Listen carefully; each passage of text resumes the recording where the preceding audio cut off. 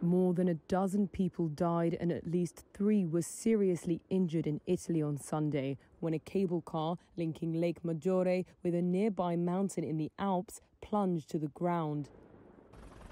The Stresa-Matarone cable car carries tourists and local people from the town of Stresa, almost 1,400 meters above sea level, to the top of Matarone mountain. Marcella Severino, Stresa's mayor, told a national broadcaster that the accident happened as the cable car was travelling up the mountain. The cabin dropped some 20 meters and rolled several times down the steep slopes before it was stopped by trees. Coroners had started identifying the victims, who included foreign nationals, she said, without giving further details.